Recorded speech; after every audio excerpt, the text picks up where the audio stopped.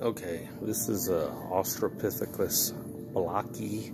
It's the largest ape ever discovered, and he's a big boy. I'm standing here as a reference point. If he reared up on his back legs, he would be 11 foot tall. He easily, his mass is 1,100 pounds.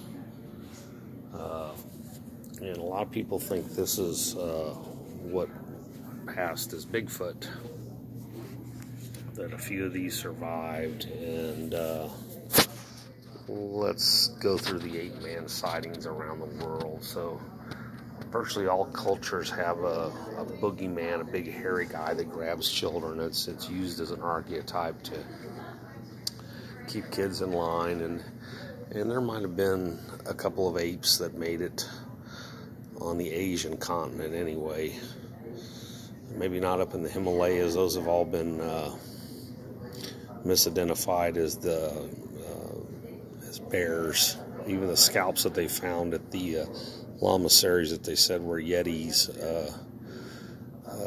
weren't. They were DNA was linked them to the bears up there that roam in the range.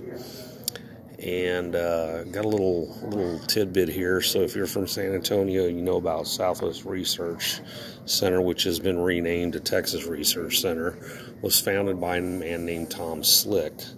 Well, Tom Slick searched for the Yeti, and but he was actually a front for the CIA. They were getting the intel from Tibet on the communist Chinese, and he ballyhooed a lot about looking for the Yeti, the abominable snowman, when actually he was running a spy network for the government in Tibet, which is no longer an autonomous region. It got absorbed by China. But anyway, back to what I really wanted to get into. So this is we're on the eve of Samhain, Halloween. It's a big satanic holiday.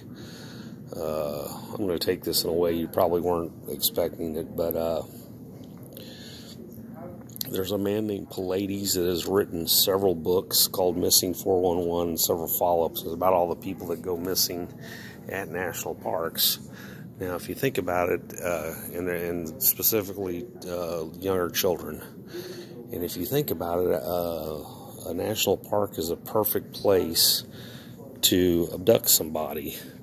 There's no cell phone coverage. When people disappear, it's just thought that they're off wandering around somewhere, and by the time you actually realize that you can't find them, you look for an hour on your own. It's a standard practice people do. They'll frantically search before they try to contact a park ranger. Well, the park ranger, generally by the time that happens, they can't do anything that day, so they get the search together for the next day. So there's a shocking amount of people that have gone missing in national parks over the years, and you can't even find out about it through the Freedom of Information Act because they leave the cases open. In an ongoing investigation, you can't get Freedom of Information Acts about. But the funny thing about some of the bodies are found, like a 12-year-old kid is found 2 mountain ranges over and 2,000 feet high, and he's dead. But sometimes they find the 4, 5, and 6, 7-year-old, and they all tell the same story about a strange, big, hairy, talking dog that kept them warm overnight. It's my contention there's a major satanic group called the Cathedral of the Werewolves, and they, not only that, all satanic groups have a wolf being that they dress up as when they're doing their little coven activities.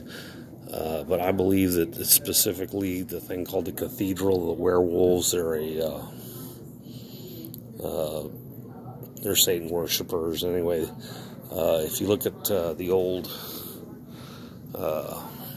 uniforms that in Europe where they celebrate Krampus, the Dark Claws. It looks kind of like that, but most covens, if they're wealthy and old-lined, or if they are, like I said, the Cathedral of the Werewolves, they will have this costume that looks like a giant dog. It looks like a werewolf, actually, but if you're a little kid and a guy's wearing something that looks a bit like this, but it's actually got a dog head on it, you would think it's a talking dog, and henceforth that's why only the 5- and 6-year-olds, sometimes they take pity on them after they use them for, whatever they're using them for, and usually it's a sacrifice, but sometimes it's for sex or whatever.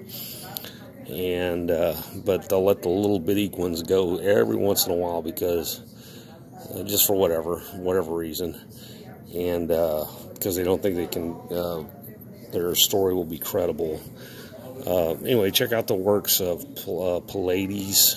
He's written, the first book was Missing 411, and then he wrote 3 follow-up books to it. Now, he comes to a different conclusion. He thinks Bigfoot's a real creature, and he doesn't say that in any of those books, but if you go to his website, you figure out that's what he actually thinks. I think it's a front for devil worshippers, and if you go to the FBI website, several 100,000 people go missing every year. Now, some of those people fall into crevasses, and some are eaten by animals, and some just want to disappear. But anyway, I think a good portion go to the cults here. Thank you. I'm out.